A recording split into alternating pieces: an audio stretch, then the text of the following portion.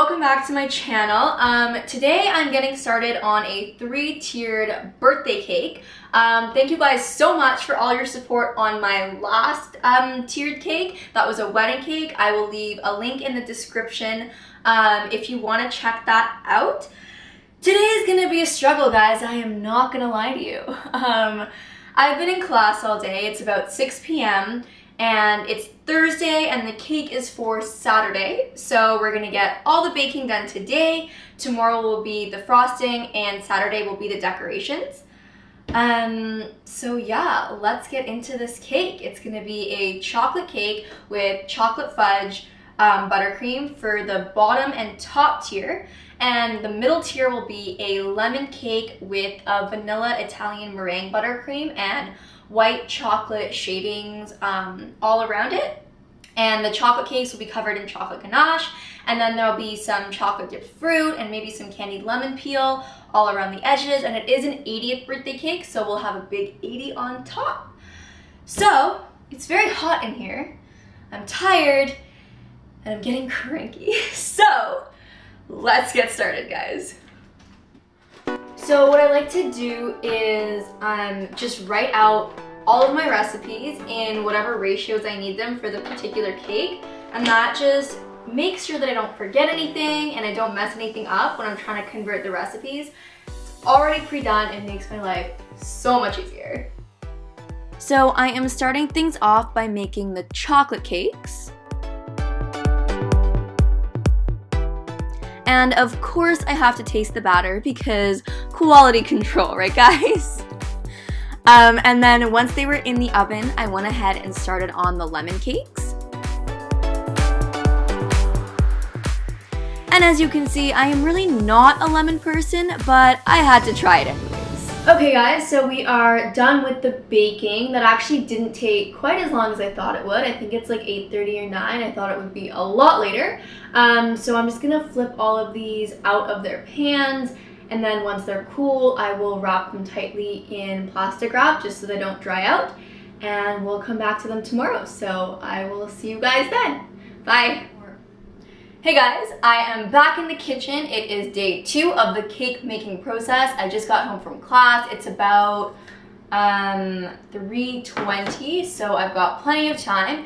Today I'm gonna finish filling and frosting the cakes and finishing them all off, so that tomorrow all that's left to do is the decorations and delivery. So let's get right into this. So I am starting off here making the chocolate fudge frosting.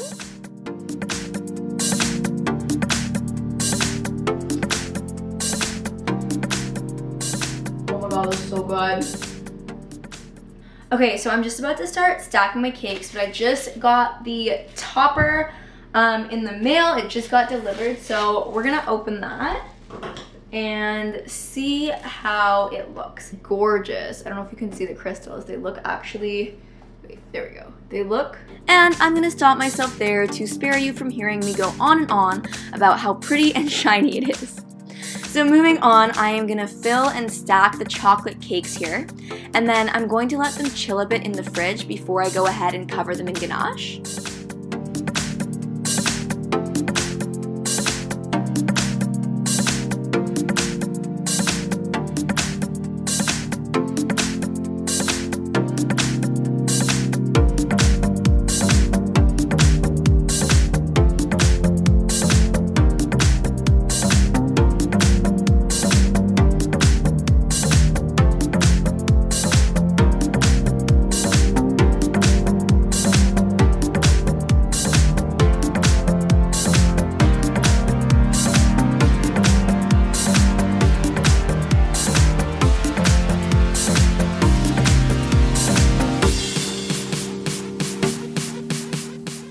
And now I'm using a vegetable peeler to make some white chocolate curls for the lemon cake. And I'm not gonna lie, these were a pain to make because they took forever and the chocolate was literally melting all over my hands, but they look really pretty, so that's all that matters, right? And then I made some Italian meringue buttercream, and I'm just trimming the lemon cakes and then stacking and filling them. And I actually didn't bother doing a crumb coat for this cake because I am going to be covering it with white chocolate curls, so I wasn't really looking for a perfect finish with the buttercream.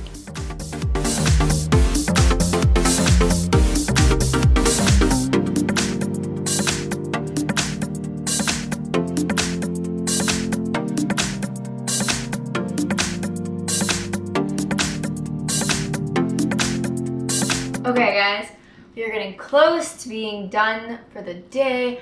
I just have to make the ganache and cover the cakes, the chocolate cakes in ganache. So let's get chopping this chocolate.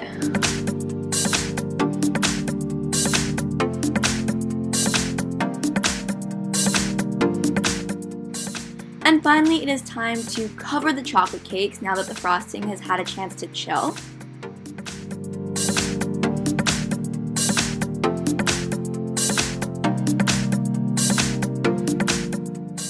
And I actually ended up using a blow dryer to smooth out the ganache a little bit because I wasn't getting a perfectly smooth finish, so that helped me out a little bit.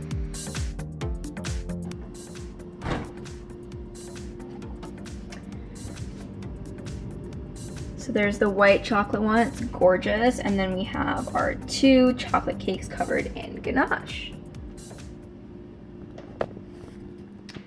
So that is the end of today, and I will see you guys tomorrow. Bye. Hey guys, it is day 3. Today is the day of the event. As you can see, I am in my car.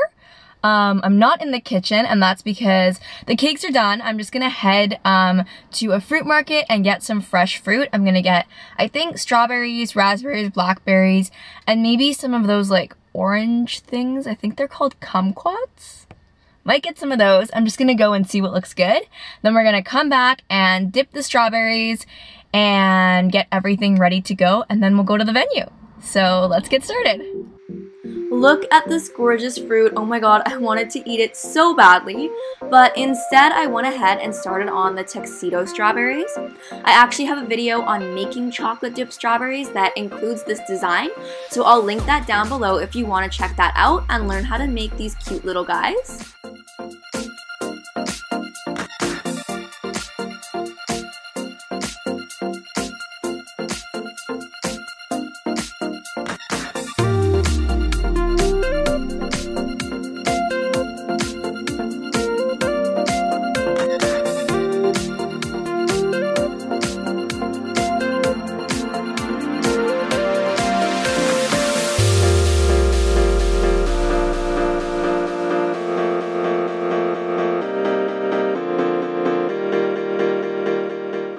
And then I'm just taking some raspberries and drizzling them with dark and white chocolate to give them a little something extra.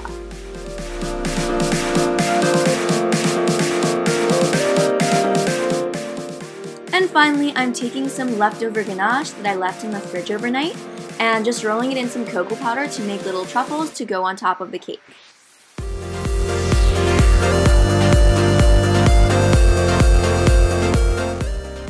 And the last thing I'm doing before I start loading up the car is to add some thick straws or bubble tea straws into the bottom and middle tier cakes to help hold the weight of the cake once it's stacked. And now I am just loading up the car and then heading to the venue. Okay guys, now it's time for the fun part. We're gonna put it all together. This is honestly my favorite part because we can see all of the individual pieces come together into one beautiful cake.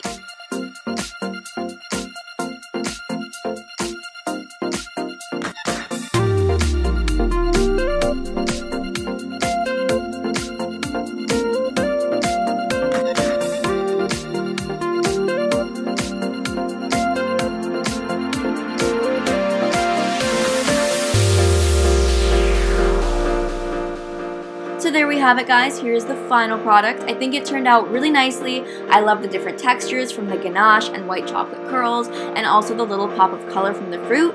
And of course the topper really just pulls it all together and adds just enough bling to really give it that wow factor. So thank you guys so much for watching. I hope you liked this video. If you did, give it a big thumbs up and leave me a comment down below. And don't forget to subscribe to my channel if you're not already, and turn on post notifications to get a notification every time I post. I will see you guys in my next video. Bye!